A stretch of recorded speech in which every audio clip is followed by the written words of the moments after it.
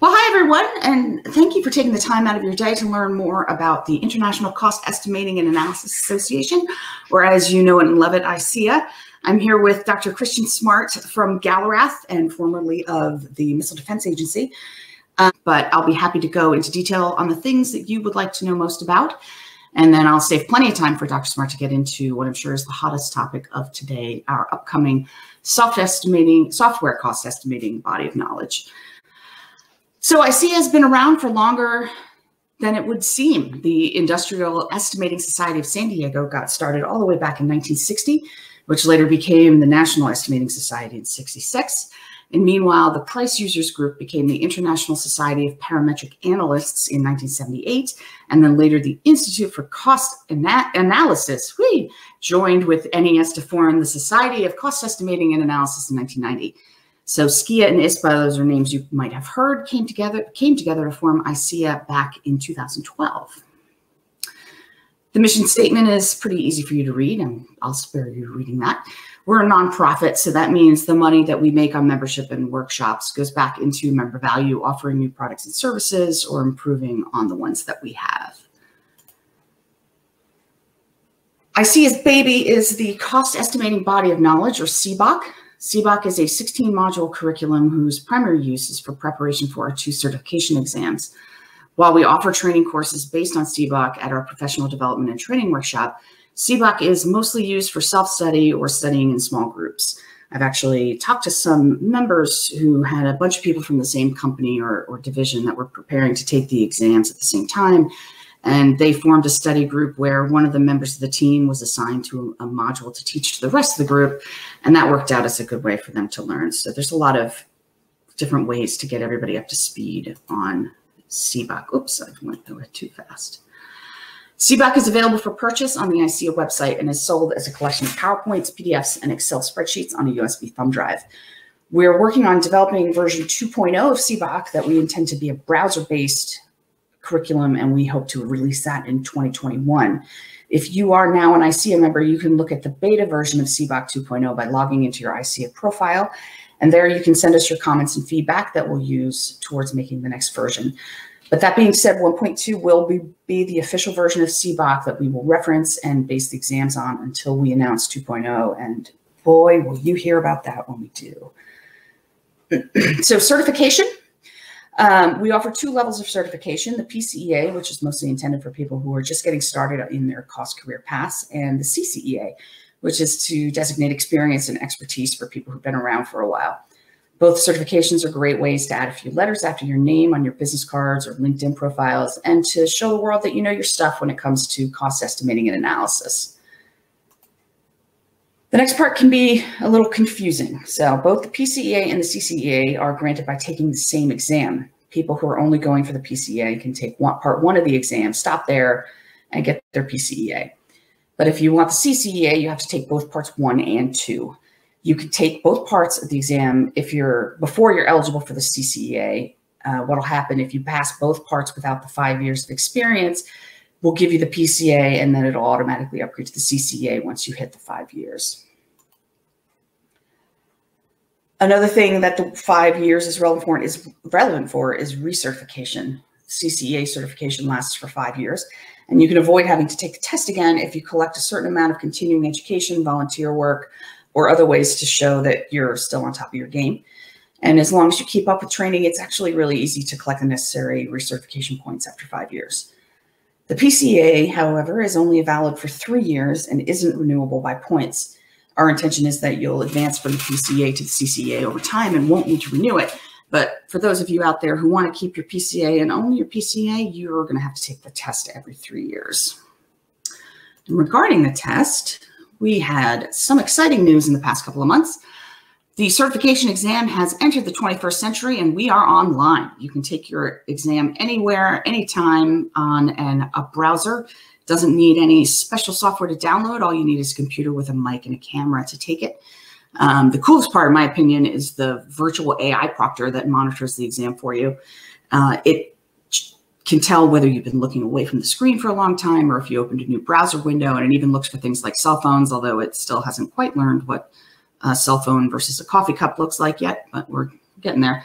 Our team in the office is able to have a report that we can look through to make sure what the AI thought it saw is in fact what it saw, and we can get the results back to you faster than we ever have been.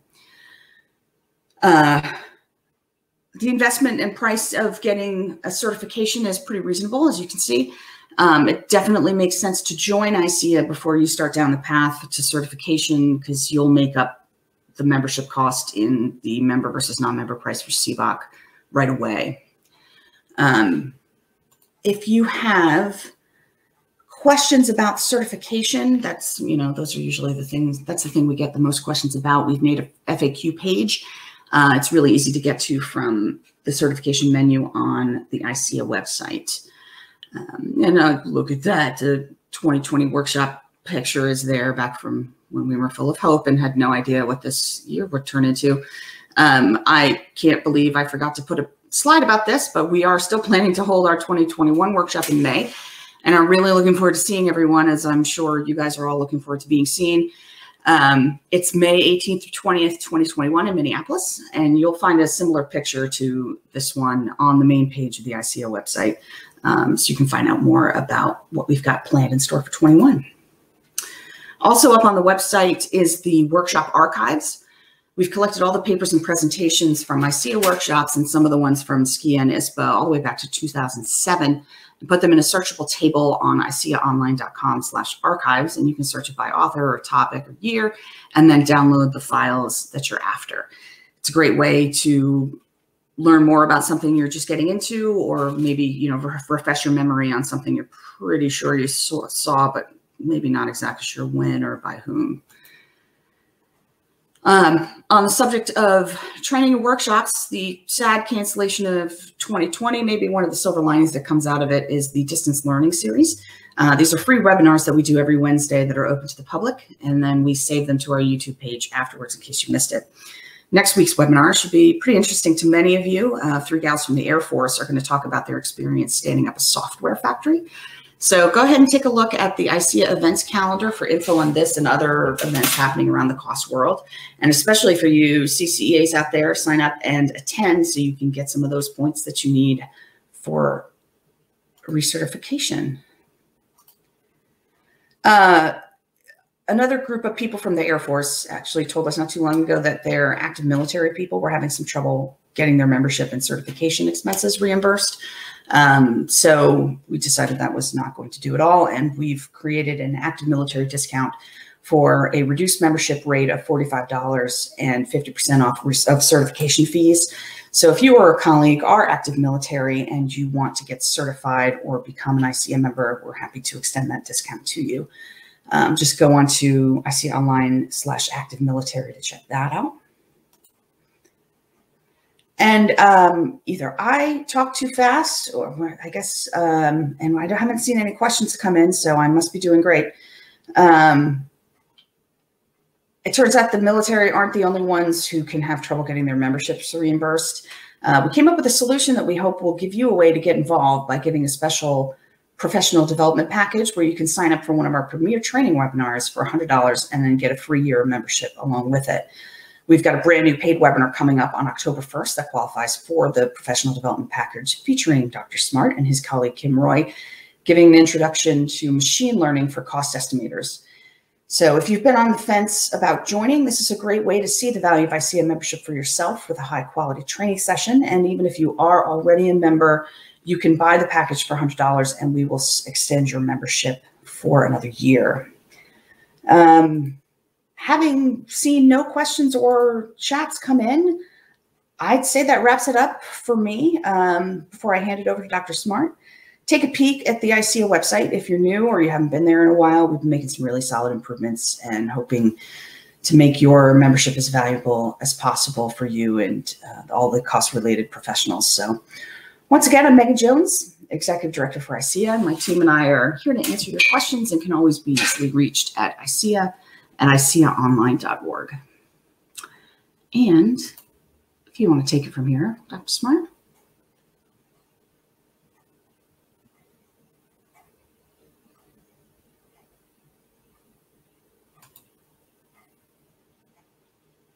Okay, can everyone hear me?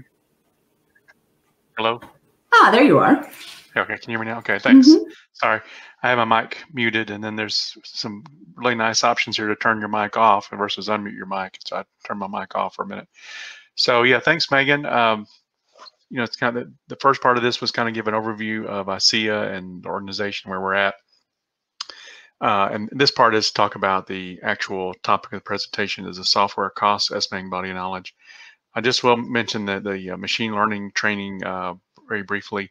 That is a great way for especially government employees to get their membership reimbursed because they do have the ability to, there's quite a bit of training money probably should be out there, especially since, no one was able to attend the conference in person since it got canceled. So, for $100, you can get your organization to pay for the training and get the free membership as a bonus. We used to do that in Huntsville sometimes for in-person webinars and in-person seminars, I should say. And now we've kind of applied the same idea to these webinars. So that's coming up on October 1st. So go to the next slide. We'll kind of get back to the topic of the day. I'm sure everyone's interested in hearing about where we are with the software cost estimating body knowledge. So we've had, as Megan mentioned, the CBOC is kind of our big thing. We've had that for quite some time. The cost estimating body of knowledge, which is sort of a general, everything, estimating everything, which is typically largely hardware focused. There is a module in CBOC on software cost estimating, but we've recognized for some time that software is an ever increasing portion of total systems cost. Even the roads you drive on, there's such a thing as now as smart roads. They're embedding sensors. You see that to some extent with traffic lights and then traffic cameras where you can get a speeding ticket sometimes if you run a red light, but they're even embedding sensors in roads now. So even something that you think of as something that's very simple is getting software embedded in it.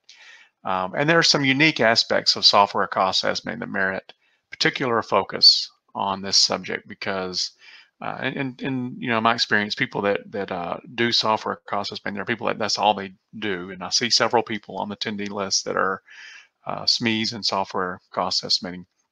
So as a result of that, we decided to develop our own software cost estimating body of knowledge.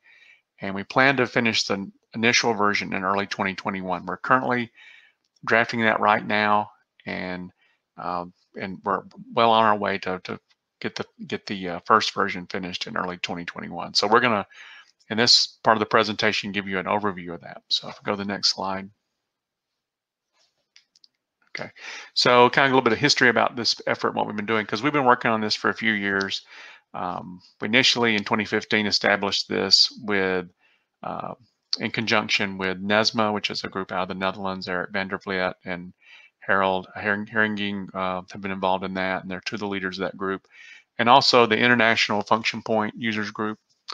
Then we started doing a little more work in 2016, establishing a curriculum, and in 2017, we actually presented 7 software estimation training sessions at the conference in Portland. And in 2018, we had 14 CBOC training offerings at that year's workshop. Next slide. That was in Phoenix. And then we continued working on the project in 2019. ICEAA and NESMA signed a memorandum of understanding, and there were 16 software CBOC trainings offered at last year's workshop, so 2019's workshop in Tampa. I was involved in teaching the one on statistics, and along with Denise Nelson. And the same training was again offered in October of last year in the Netherlands. And then we started looking at, really, so there was sort of this draft body of material, but we wanted it to have sort of one voice and sort of be written in one sort of style, and we wanted to be fairly standard. So we recognized that DAU had a really nice product that we could start with as a foundation. It is a little bit defense, is very defense focused, but we realized that there's enough common core material that was there that we could use that as a stepping stone, and build from there. And then we could work to sort of remove the parts that were defense oriented and add things that we thought might need to make it more general to a wider audience. So that was started with the BCF 250 material, and we entered into agreement with DAU to use their materials, and they agreed to let us do that. So next slide. Okay, and then 2020, I mentioned the partnership with DAU, and then we established a review group to collaborate and develop a product. And we've actually got a contract with a software SME to actually do the drafting of the material, which is like the initial CBOC, when the CBOC has been for a long time, largely a series of PowerPoint slides. We now have a narrative version where, if you're a member, you can access that directly, as Megan mentioned. We would like to eventually we plan to eventually get a narrative version as well, but recognizing that we only have time and resources for one version, we're going to start like CBOC did, with a set of PowerPoint slides and then base the body of knowledge on that. Okay, that's currently well underway. We're definitely on track. We are not, unlike many projects, we are not behind schedule or over budget. We're actually operating on time and within budget. So that's well on its way to being finished. Like we said, the first edition will be a set of PowerPoint slides so that facilitates teaching the material and learning the material, so we can start doing webinars. And eventually, when the world completely reopens, we'll teach these things at the workshop. Hopefully, we'll be able to teach this at the Minneapolis workshop. And we're preparing a standalone specialty certification that will be due later in the year. So the basis, the body of knowledge, just like CBOC is the basis for the PCEA and the CCEA that Megan talked about earlier for our traditional cost estimating certifications, SCIBOC, software CBOC, will be the basis for a specialty certification in software cost estimate. So, and like I said, we're eventually going to make it a narrative version so that it's not just a set of PowerPoint slides, but something that you could read like a book. Next. Target audiences. So we recognize that, and one of the things that in putting this together is, and looking at the industry, is the Defense Department does have sort of a standard way of you know, in its curriculum, in DAU and BCF 250 has a standard way of doing software cost estimating that it tries to promulgate to cost estimators. But the commercial industry really does not, and so there's a real gap that we can fill with this product, because there really is no commercial standard for software cost estimating that we are aware of. And we looked at and tried to see what we could find in terms of what's commercially available, and we didn't find any. And if you have comments or have other knowledge, we welcome your comments in the Q&A in the chat. Also, the original equipment manufacturers, that's the OEMs, that's the Lockheeds, the Boeings, the other the prime, sometimes I call the prime contractors in the defense and aerospace markets. Government organizations. This is similar to the BCF 250, so we have partnered with them on that. Consulting firms, the quasi-government organizations like the FRDCs. We want to make this a global. Like we said, the BCF 250 is defense focused, and it's also US centric. But SCIBOC, our software CBOC, will be in partnership. We're working with NESMA on this. It will be globally oriented. It's not going to be US centric. It will not be defense centric. It's going to be applicable to commercial organizations and other things. Also, another target audience are academic institutions. And we're going to develop the software cost estimating body of knowledge to, like I said, it's not US focused or Department of Defense focused or even US government focused, but make it broadly applicable worldwide. It will provide the users of the product to understand software cost estimating that will enhance the basic cost estimating analysis. And we're not going to try to promulgate one particular type of software sizing. There are a variety of camps in the software cost estimating community on, software lines of code is the right way to go, or you got to use function points, or something else. We're going to present all the different sizing methods. So we're going to be agnostic in the sense that we're not going to try to promote one particular software sizing method. We're going to present them all and provide a background for users and provide them the information they need to use any method that they want to choose. They can draw their own conclusions about the merits of any particular method on their own, but we're not going to promote that.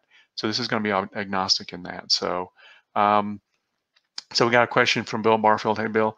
So platform independent and language agnostic. Yes, I think it's pretty much going to be agnostic as to C++ or Ada or Java, that kind of thing. So so it's going to be generic, general in that sense, and provide guidance on the key things that are essential to software cost estimating. So next slide.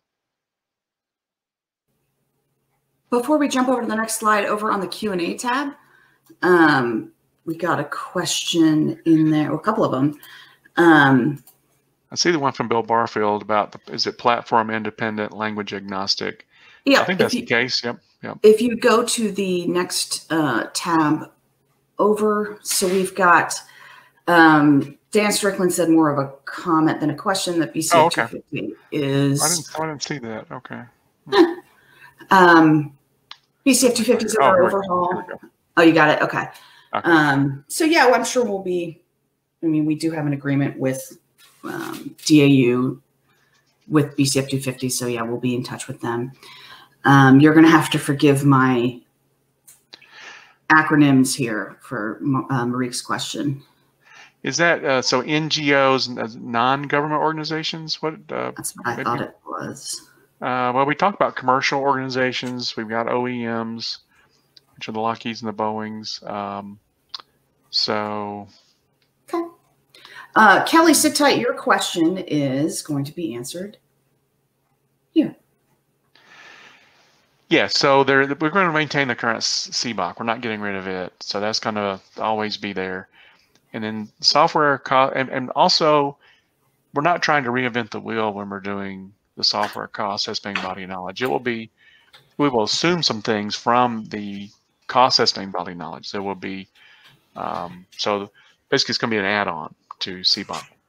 If someone's already familiar with cost estimating, that's fine. They can use CBOC, but it's basically an add-on to CBOC. But when we're going to refer back to for more foundational material, or where we talk about something foundational, you will need to have the knowledge in CBOC for that. So so that answers that question. Appreciate Dan's comments. Good to hear from you, Dan. And Wade then also asked a question. We talked about the last webinar.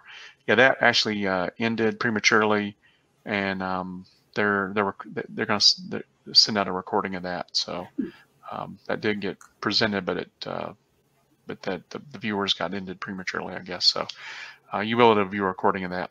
Okay, so this is kind of give you an overview of what the material is in terms of a high-level outline.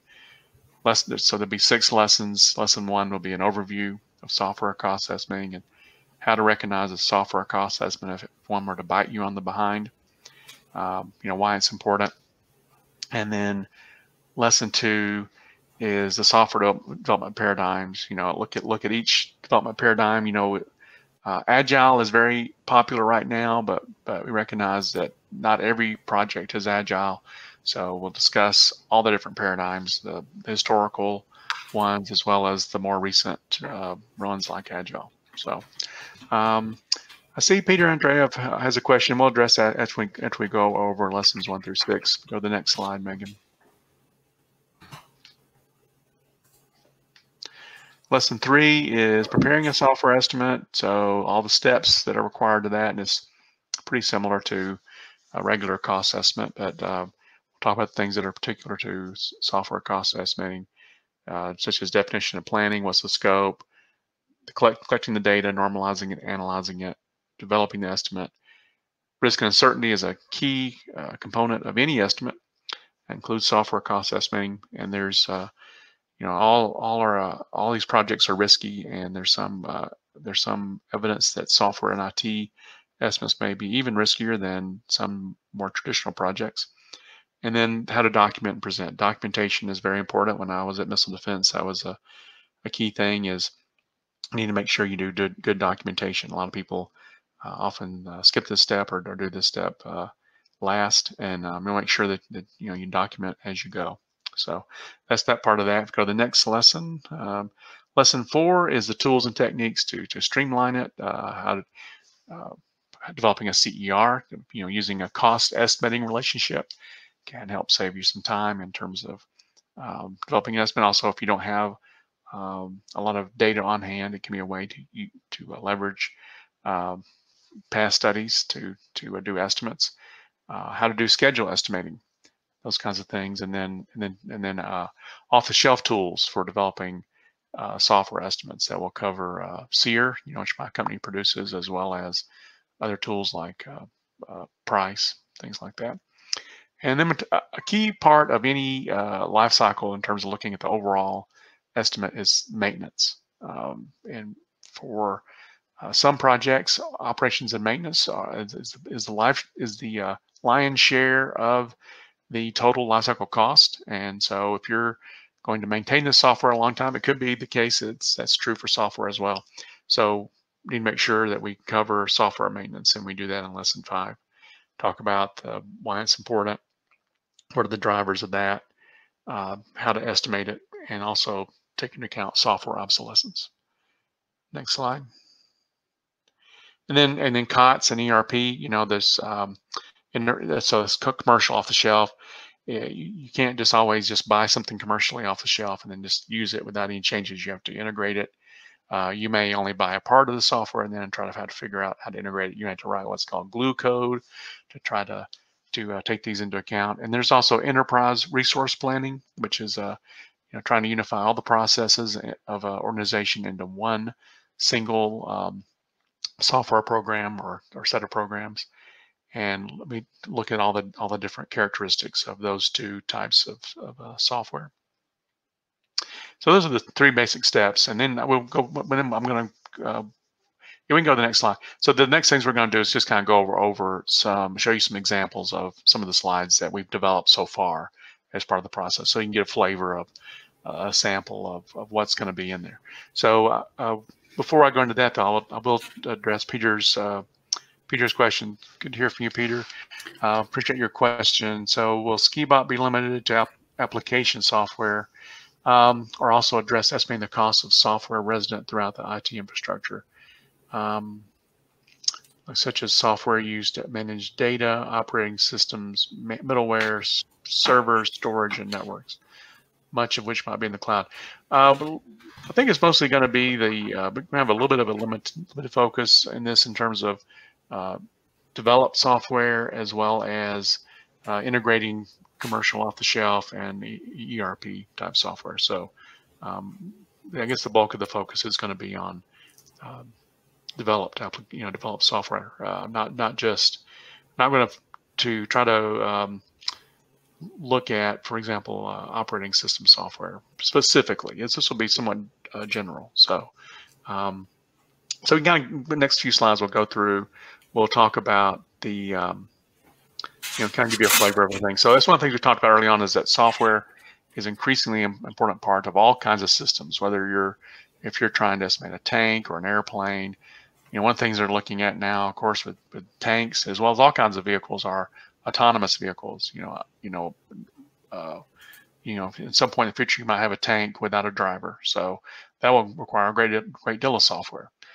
So even things that you traditionally would not think would be heavily software intensive are becoming software intensive, and increasingly more so. So so this is just one slide that talks about the increase in software in all kinds of systems.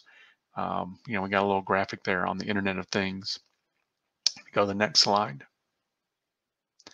This is a chart that I developed for another presentation. It's actually something that discusses some material in my book. Talk about costs and schedule growth.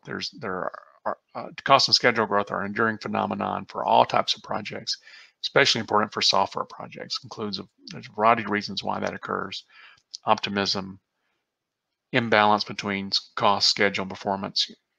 If you, for example, if you underfund what you're trying to do to achieve a specific outcome, you're going to wind up costing more. You can't just dictate a lower cost and have it work out. You have to consider and make sure that your cost, schedule, and performance objectives all align with each other.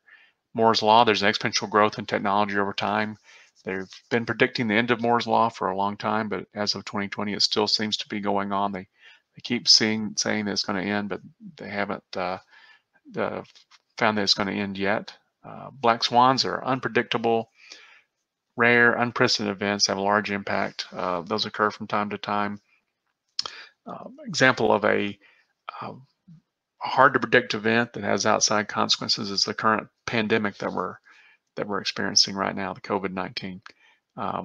And like Wobegon, not everyone is above average. So sometimes performance suffers just due to incompetence. Okay, next slide. We talk about types of software estimates, different kinds of software intensive programs, the life cycle. This is this is based on the MIL standard for work breakdown structures, but we're trying to make it generic for all types of software estimates. So it's not just a military focus, but we are using that logical structure that is in the MIL standard as a basis for this. Next slide. This is kind of the the different types of software paradigms.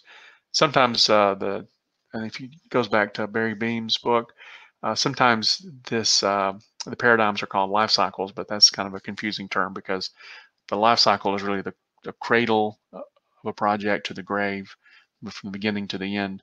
The paradigms are the different types of ways that you can develop software. So there are elements of both. We try to include both the predictive and the adaptive type methods. Here's an example of an incremental type thing. So those are the different things there. So any other questions or comments? We have a little time left. I messed up there. I was trying to. Oh, okay. Did we reach the last one? Yeah. Okay. Oh, okay. So Bill has a question. All right.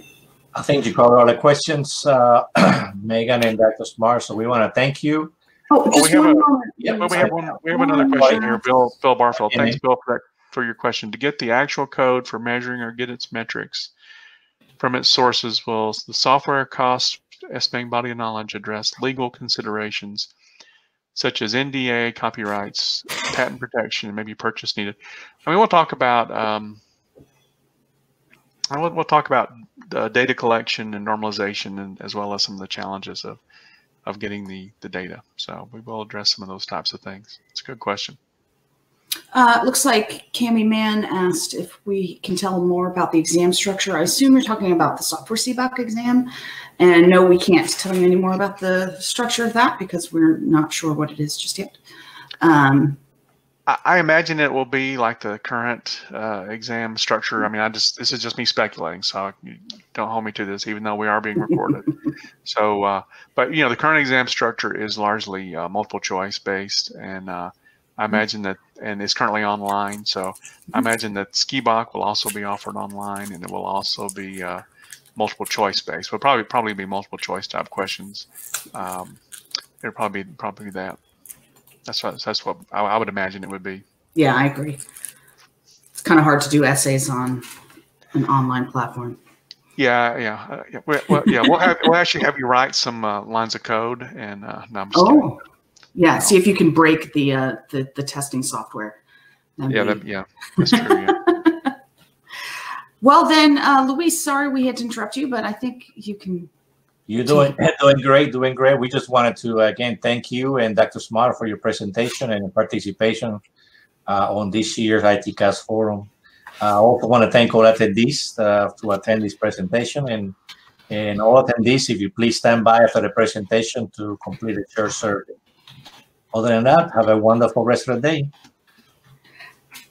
Thanks, everyone. All right, thank you.